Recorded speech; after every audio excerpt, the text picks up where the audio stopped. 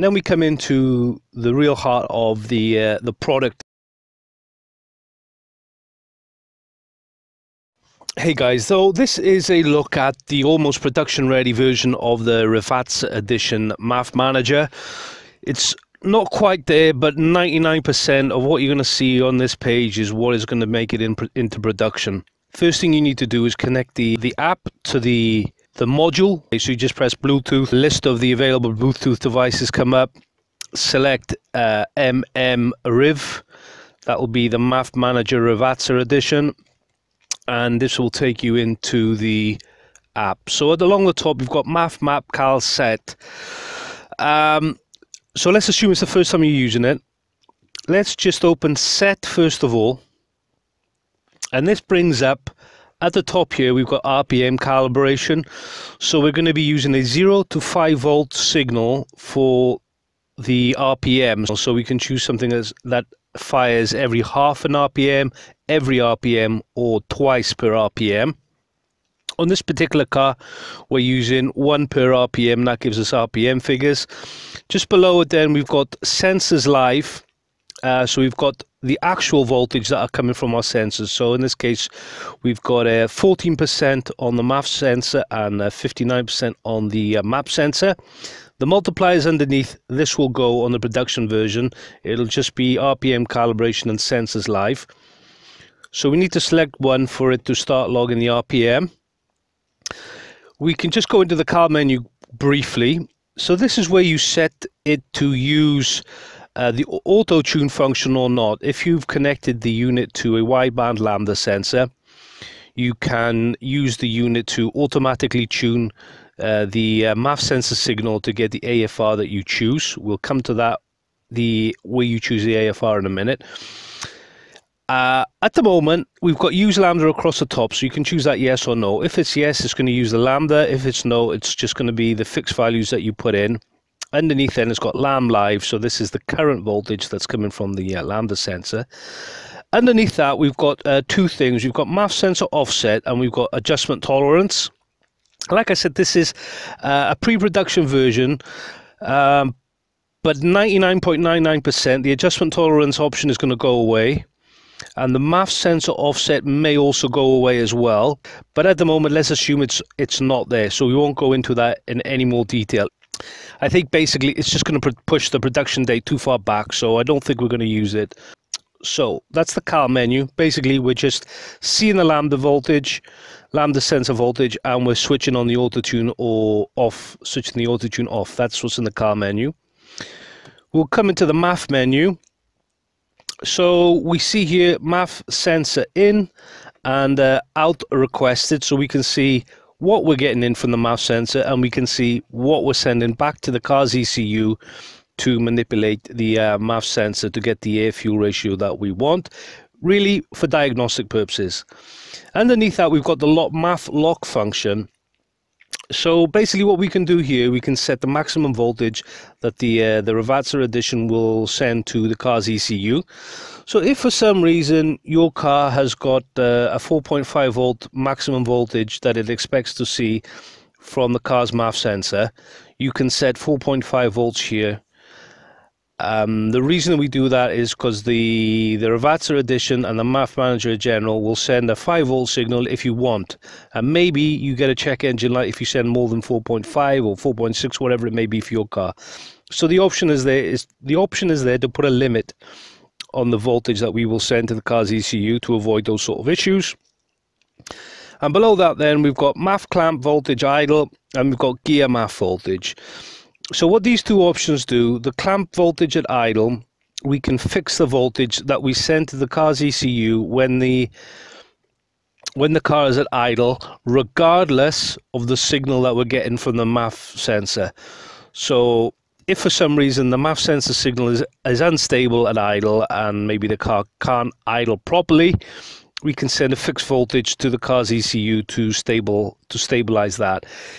Really, on a setup that's operating properly, we shouldn't need to use this. But if for some reason you just need to temporarily get up and running, this is what the Rivazza edition will do. You can decide for yourself if that's going to solve whatever problem you're having. And likewise, the gear MAF voltage, same principle as the idle voltage, except the gear MAF voltage will send a fixed MAF sensor signal to the car's ECU at a greater vacuum than the idle voltage. So for example, if you've got a car with a MAF sensor and an atmospheric blow-off valve, when you change gear, say at 7,000 RPM, when you come off the clutch, you're going to get a bigger vacuum than you do at idle. And it's at that point we can send a fixed voltage to the car's ECU. So you can use this feature to try, we make no guarantees, but to try and stop the rich condition that you may get when you are changing gear. Basically, when the valve is vented into the atmosphere and that air is still passing through the MAF sensor and it's giving you a rich condition between gear changes. That's the principle behind that. We can't guarantee that will work for your particular application, but the option is there. So in the MAF menu, this is where we set the output voltages for idle and gear and the max MAF. For the trigger condition, we need to go into the MAF menu. So let's just go down here and deal with that first. We can see idle stabilization by MAP. So this is where we set the threshold for the vacuum signal, where we send that fixed voltage to the car's ECU. So really you want to set this number just below a normal vacuum percentage that you get when the engine is warmed up in a normal operating condition. So if you're getting, for example, for 15% MAP signal at idle, set the idle stabilization to like 14%, and then that way you know that the it's not sending that fixed voltage to the car's ECU when it's not needed. But obviously you can adjust that. You can adjust this setting to what you want. This is what we recommend, but obviously we don't know your situation, so feel free to adjust it as you want. But that's our recommendation. And likewise with the gear stabilizer MAP, we set the MAP sensor signal where we want to trigger the gear stabilization. You want to set this lower than the idle stabilization MAP. So what else do we have? I think that's enough. I don't think I need to go into any more detail there. Then we come into the real heart of the product itself. So we've got MAP live across the top. At the moment it's saying 59%. We've got the low down the side, and we've got RPM across the top. So we've got 1, 2, 3. We've got 3 across the top, 3 RPM points, 3 columns, if you like, under the RPM. And on the left, we've got load. So the RPM is going to be RPM, obviously. And then we've got the load going down the side on the left. So this can be MAP. It could even be MAF. Oh, sorry. Just to backtrack a minute there. On the MAF Lock function, it's probably best not to use the MAF Lock function and the Autotune function at the same time, because if for some reason you're using the way you've set up the MAF Lock function is it's using the car is needing to use that fixed voltage that we're sending to the car's ECU is going to start to fight the Autotune function. There's going to be a bit of a conflict there, which will have major issues on the drivability. So don't use the Autotune function and the MAF Lock function together. If you want to use the MAF Lock function, I'd recommend get the tuning done with the Autotune function first, then switch it off, and then use the MAF Lock function after. If you want to use a MAF Lock function, completely optional. On a normally operating engine, there's probably no reason to use a MAF Lock. It's there for completeness. So sorry for that little detour. We'll come back to the MAP function here. So like I said, we've got 3 columns at the top for RPM, and we've got 3 down the side for load. So what does this mean? In the first column in this example, we've got 1565 RPM. So all the numbers under this are relevant to when the engine is revving at less than 1565 RPM. And likewise, in this example, we've got 20% as our first load point. So when the engine is at less than 20% load and less than 1565 RPM, we are going to be using the 109, 0.42 and the 1.09 figures. So let me just explain what the 1.09, the 0.42 and the 1.09 is.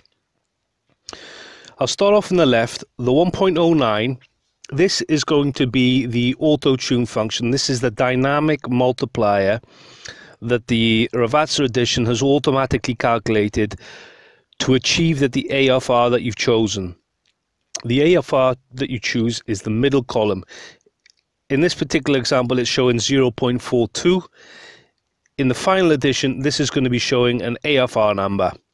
So 12, 13, 14, 15, whatever the case may be. So you set the AFR to what you want. You set the and then the unit will automatically alter the multiplier to get to your chosen AFR.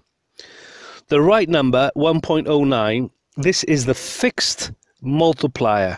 So you need to put a value in here when you get the unit. It may be 1.5 when you get the unit, it may be 1 when you get the unit, it may be 0.5.